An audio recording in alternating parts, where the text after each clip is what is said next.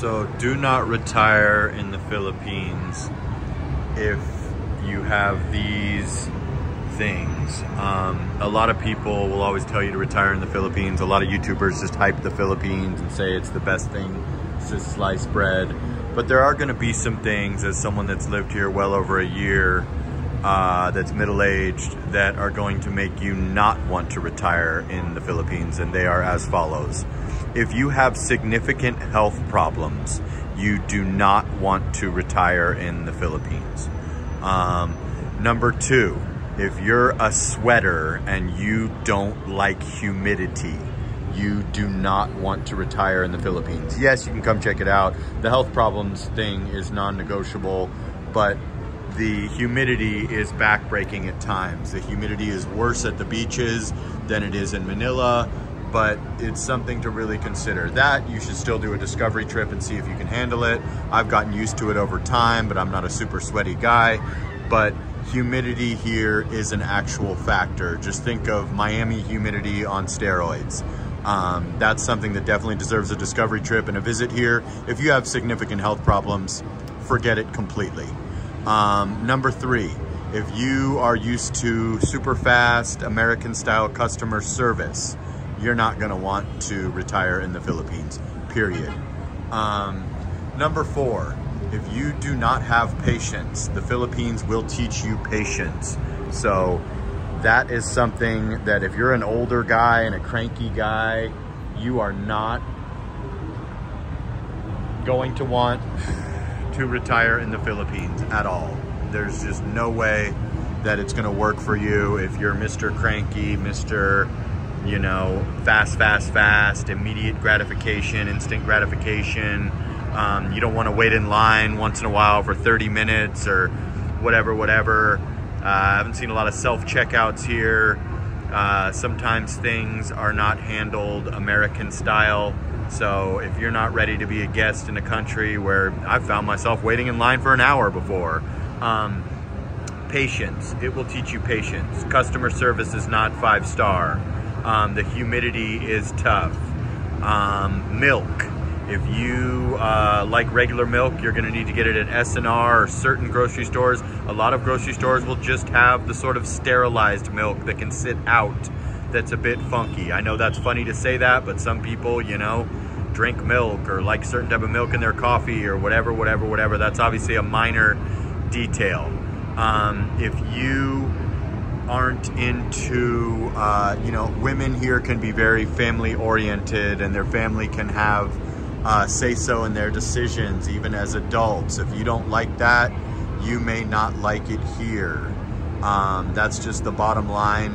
If you don't like clingy women that are going to be all over you and jealous, you do not really want to retire in the Philippines. Filipinas are extremely clingy and jealous. Even if they look like they're out of your league, they will, when they choose you and they fall for you for whatever reason, they will be holding on for dear life and very much trying to be with you 24/7. They don't like you flirting with the waitress or making a lot of eye contact with girls. They're not into you, you know, being in a polygamy type thing, or you can cheat and they can't, or they don't look for threesomes. They don't want to be, you know, involved in groups, or you having 2 girlfriends or something. That's out completely.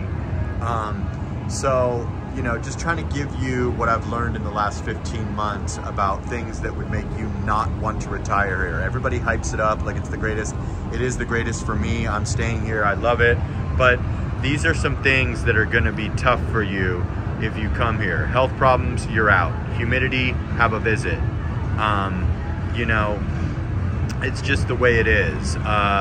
Another thing that I want to talk about is the price of things. Everyone thinks the Philippines is cheaper, and it generally is. Services are cheaper, housing is cheaper, but you know what isn't cheaper? Electronics. Cell phones are more expensive. TVs are more expensive. Imported products, like if you go to S&R and you get some Kirkland almonds, since they're like a sister Costco type vibe, they're gonna be like double the price. You know, there are some things in the Philippines outside of the things that I said, you know, the services, the Grab, which is our Uber, the rent, the, you know, getting your condo cleaned. there are some things that are more expensive. Electronics across the board are more expensive. If you're a big and tall guy and you decide to retire in the Philippines, you're gonna need to order big and tall stuff on Amazon.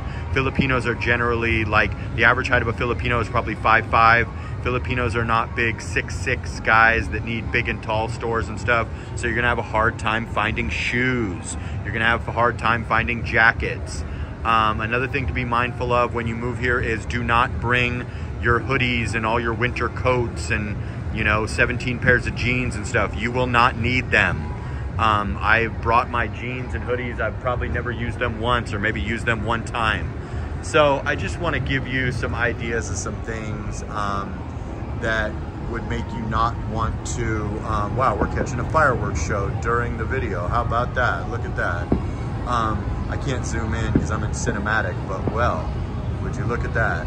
So yeah, those are going to be some things that are going to deter you from, you know, moving and staying in the Philippines long term. You know, you can make friends with expats and stuff, but you may get a bit lonely, as I said in my previous video. You know, it's not going to be all, you know, American just friends everywhere and this and that. You can slowly make friends with some expats, and you can, you know, find some social groups on Facebook and stuff like that. But in general, you're going to want to be prepared to spend some time alone if you don't meet that girl at the airport, or you don't immediately get into a relationship in the first 30 days. Be comfortable being a loner. If you just want to live for cheap, you know, you can live a really simple, humble life if you find a cheap place and you don't mind cooking at home for around $1,000 a month. People were giving me crap about saying that it's $2,500 to live in BGC. I think if you don't want to live a very, you know, low-level lifestyle, you're definitely well over $2 grand. But if you want to be in a comfortable place and you want to retire here and you're a bit of a picky, fussy, spoiled American, come to Bonifacio Global City, where I'm sitting right now. Definitely need at least $2 grand a month, but come here. You got the best hospital in the Philippines, St. Luke's, right down the street. You got, you know, Western restaurants, about 500 of them, from Olive Garden to Denny's to TGI Fridays to Texas Roadhouse to the list goes on and on and on. This is a great transition point for a Western spoiled person. This may even be where you just want to make your permanent home. It's hard to leave here. I left here, went to Boracay, then I left here, came to Makati. I ended up right back here because I like the convenience and I think my channel likes it. But, you know, at the end of the day, the Philippines is the Philippines. It's a developing country. It's not going to be super fast, you know, Amazon at your door an hour later. Yes, sir, customer service. I was at a hotel that caught on fire in Boracay, and we were displaced from the hotel room for 4 hours. In America, they would have gave you a free room. They would have gave you a dinner. They would have been apologetic. They would have been this and that. This is a major hotel chain that I won't name.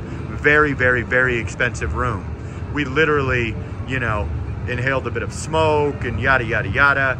We're out of the room for 4 hours, not knowing if our stuff went up in smoke, you know, and I asked them the next day, what are you offering by way of compensation for this? Apparently, I thought I was in America. You know what they told me?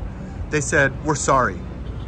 So a sorry to me is worth $0.0, and it's not worth me and my girl having a, you know, really bad experience and being displaced from our hotel room for 4 hours plus. But they said we're offering absolutely nothing. So keep that in mind, you know what I mean? This is not America. If you buy something and you want to return it, good luck. Probably not going to happen. Most sales are final. Yes, it could happen if you have a receipt or yada, yada, yada. It's not impossible, but it's not America where they'll just return it with no receipt or just get you in and out of there in 10 seconds or whatever. That's just the way of the Philippines. So just wanted to give you guys a few reasons why you might not want to retire here, why you might want to do a discovery trip before you sell your car and your house. And I just like to keep it real on this channel. And salute to everybody for an amazing 2023. I appreciate all the love. Like, comment, subscribe. I do consultations. You can hit my email about that. It's under my About section. Beautiful uptown Bonifacio Global City. And I will catch you guys on the next one. Sana all. BGC. Chase Building. Uptown. Got Club Xylo. until now and then. Caught a nice little fireworks show there for you guys.